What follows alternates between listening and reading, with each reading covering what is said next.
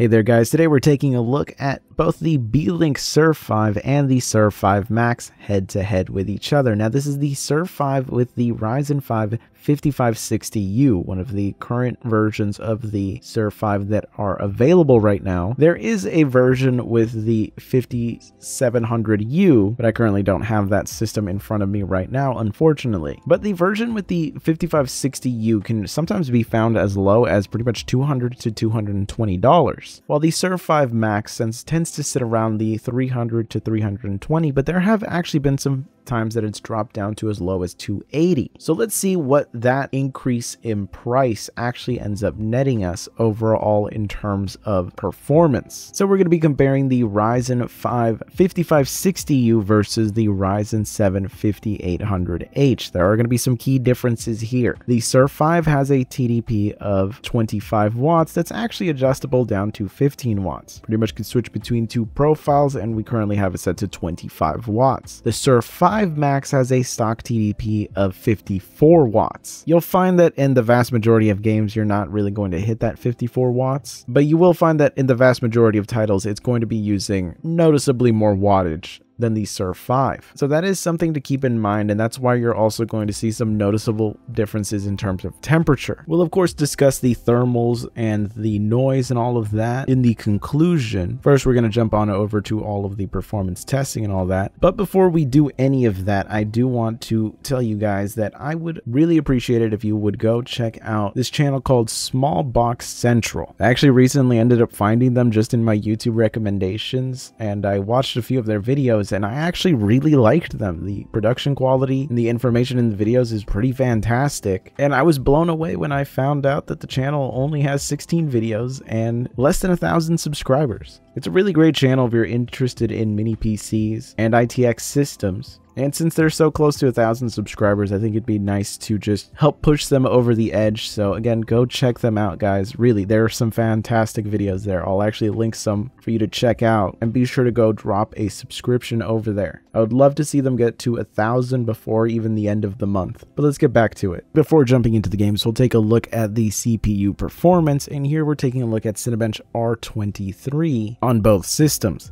As you can see, the single core performance difference between the two is not really that drastically different. There's definitely an uplift with the 5800H due to its higher clock speeds in general, but it's not really meaningful. Where we see the biggest gains is of course in the multi-threaded performance due to the fact that we're dealing with more cores, higher clock speeds, and a higher TDP, so each individual core is actually able to just maximize its performance. And in general, what this is going to end up meaning is that in day-to-day tasks, both systems are going to effectively run the same. They're really not going to be that drastically different. The 5800H is just going to be slightly faster at tasks just because it's able to boost higher, but a lot of the times the performance uplift is going to be so unnoticeable because we're talking about increases in performance where something takes a few milliseconds quicker to open. So it's just one of those things where it's not going to be really a noticeable difference. Where you're going to see the biggest gains is in those scenarios where you have to use a lot of CPU cores. In those scenarios, there is actually a pretty massive uplift in terms of performance. But let's jump on right into the games and see what all of that is like. Alright, so to start off the gaming performance comparison, here we have Assassin's Creed Mirage, the most recent game release that is going to be tested here. You can see both systems are running the game at the lowest in-game graphics settings, and we are using FSR at the performance preset. And both systems configured like this aren't exactly going to be giving that great of an overall gaming experience. Both seem to really be struggling here. Now, while neither will give you a very playable experience at 1080p with FSR at performance preset, there is still a 35% increase in performance going from the 5560U to the 5800H, at least in terms of the FPS average, while our 1% lows see more of a 23% uplift. In general, though, this uplift isn't going to push it to the level where it's going to become a playable experience really. You'd have to really struggle through to enjoy the game at these settings. But if you drop down to around 900p and use FSR on top of that, you might just be able to do it. But visually speaking, you might be making quite a few sacrifices there.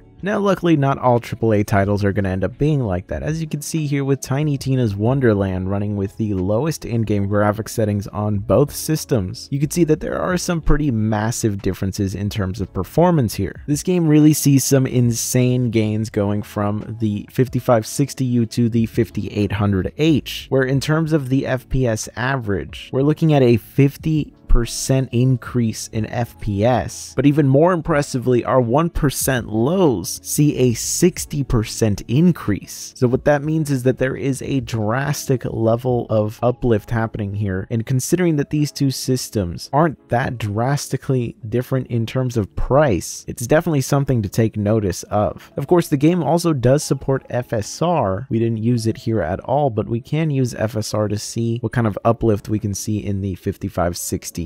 And interestingly enough, there is a pretty substantial uplift now with our FPS average getting very, very close to what the 5800H was doing at native res, but still not reaching it. Though interestingly enough, the 1% lows never really saw any uplift. So it seems that even though FSR was actually able to make the FPS average noticeably better, overall, the gaming experience is not really going to feel that much better because the huge variance between those 1% lows and the FPS average. That means there's frequent stuttering that is happening throughout the actual gaming experience. And of course, this is not even including the fact that with the 5800H, we could also just turn FSR on to performance mode if we want to get insane levels of performance. The fact that we're able to actually play the game really, really well at native res just means that we have headroom to play around with FSR. Because FSR at the performance mode, not exactly the best looking thing, but FSR at the ultra quality or quality preset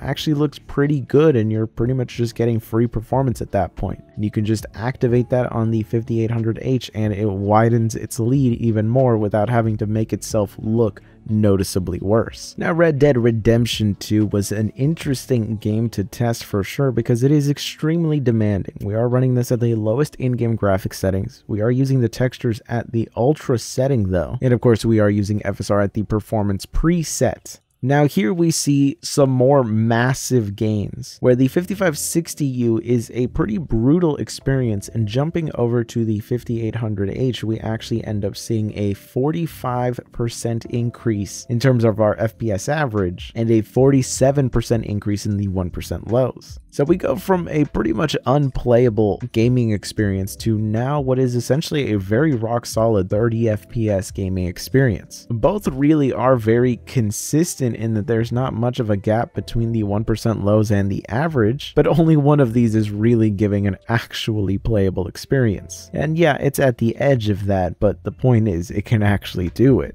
And this is one scenario where FSR can't save the 5560U because of the fact that it's already using FSR. Batman Arkham Knight is another frequently benchmarked game by me, and here we are using it with the lowest in-game graphics settings on both systems. And as you can see, there is again a pretty drastic difference in terms of how either system plays. Jumping from the 5560U to the 5800H is going to net you a 38% increase in the FPS average and a 41% increase in the 1% lows. And what that means is that you go from struggling to even keep a consistent 30 FPS average to pretty much comfortably above that, and overall that's just going to lead to a far better gaming experience. Now next up was Deus Ex Mankind Divided, a game that even though it is a few years old now is still a very, very demanding game, and it can really put these little mini PCs on their knees. And you can see here that neither system really does a great job playing this game at 1080p with the lowest in-game graphics settings, but there is still a difference between the two. Though neither system really did this game justice, there was still a pretty much 30% uplift on both the FPS average and 1% lows between the two systems. But again, not really a big enough uplift to make a meaningful difference in terms of making this a playable experience. But imagine the vast majority of people that try to play this game and get it like this are not really going to enjoy it. But of course, you can always drop things down to 900p or 720p, and then the 5800H actually sees a much more noticeable uplift. And the last game that I wanted to check out was BioShock Infinite running at the ultra graphics settings. While this game is pretty much a decade old at this point, at the ultra graphics it can also bring these little mini PCs to their knees, and here you can see that both systems are really struggling at its maxed out graphics settings. If we were to go with something like low or very low,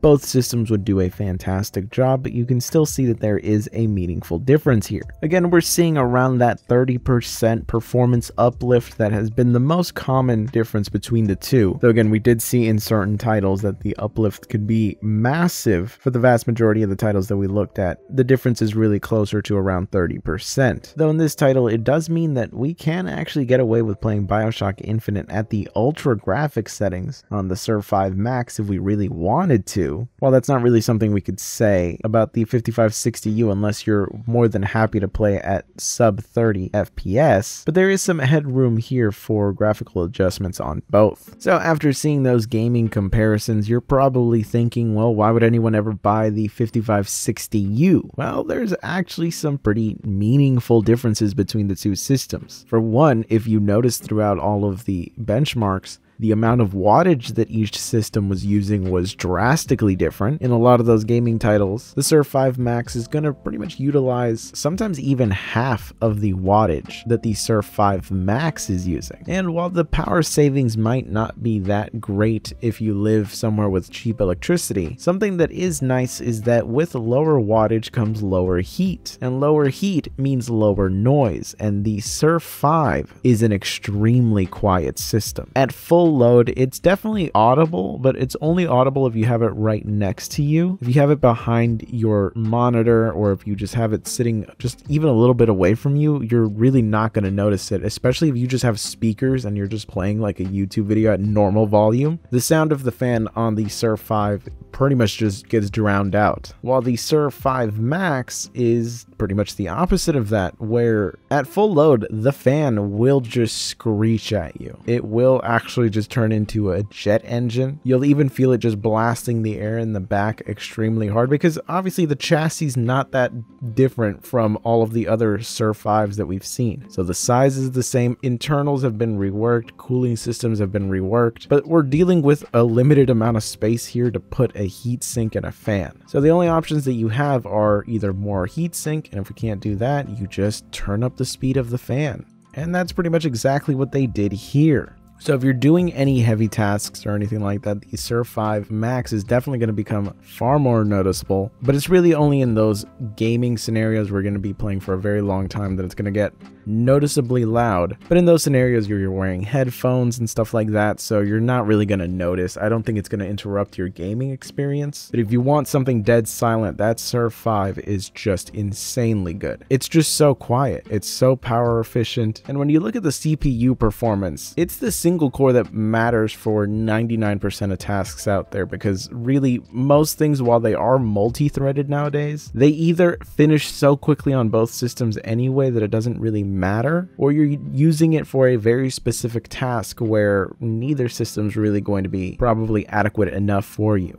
For example, if you're doing things like home servers, then yeah, I can maybe understand finding the SER5 Max being more interesting. But if you just need a day-to-day computer, the SER5 is an insane value. But if gaming is something that you care about, the SER5 Max is just going to give you a pretty meaningful uplift. But if that's something that you care about, then the SER6 Max is definitely a consideration, because RDNA 2 comes with some meaningful uplifts. Already between the SER5 Max and the SER6 Max, there could be as much as a 100% increase in performance in certain titles, with the vast majority looking at more around a 40 to 60% uplift. But already there's a average of 30% difference between this and the SER5 Max. So this going to the SER6 Max is astronomically different levels of gaming performance. Now, whether or not that's worth it to you is something that you have to consider here. It's interesting because we just took a look at the 6600H and compared it to the 7735HS, which is just the 6800H. And what became very clear was that for the 6000 series, just one tier had such a drastic performance difference where we were looking at sometimes as much as a 60 to 70% increase in performance, going from the 6600H to essentially a 6800H. In this case, we're looking at a Ryzen 5 compared to a Ryzen 7, but this Ryzen 5 is a little weird because, again, the iGPU in here is what belongs in a Ryzen 3. So when you look at it like that, when you look at what the performance difference is like between something like the 5300U and the 5800H, then these numbers start to make a lot more sense. That's not to say that the 5560U is a bad CPU, because it is Zen 3. The IPC is really nice on it. It's an extremely efficient chip. It's just that the iGPU is very cut down. But if gaming doesn't matter to you, you get a lot of CPU performance per dollar here. And at that price, it pretty much destroys any other mini PC in that category. Because at the $200 range, you're looking at either refurbished systems that are rocking old i5s and i7s from like 8th gen, or you're looking at Celeron and Pentium levels of performance. And here you get 6 Zen 3 cores with 12 threads. You get the upgradable memory that's actually dual channel, not single channel like what Alder Lake N CPUs are like. The N95 and the N100 are only single channel memory. And you have systems selling for $200 that have those, while this at $200 is 6 cores, 12 threads, 2 memory slots, dual channel, can go all the way up to 64 gigabytes of RAM at 3200 megahertz, and you can upgrade the M.2 SSD, and you also get room for a SATA SSD. So there's a lot of room to actually grow off of this system. And the same applies for the SER5 Max, of course. It does have the upgradable slots as well. But again, that is one to consider if gaming is something that really matters to you and you want that extra CPU performance. But if you could spare the money, the SER6 Max is just going to give you that much more of an uplift. This is the kind of computer that I would pretty much give to any family member that just needed a computer, really. It's just so absolutely quiet. You get so many cores, so no matter what it is that they're doing, they're never going to run into any issues. And really, you just feel a lot more comfortable just giving them this and having Windows installed on it versus something like the N100, where those 4 cores are very powerful, but not that great when we're dealing with Windows running a billion things in the background. So let me know down below which one of these systems you find the most compelling, and I'll see you guys in the next one.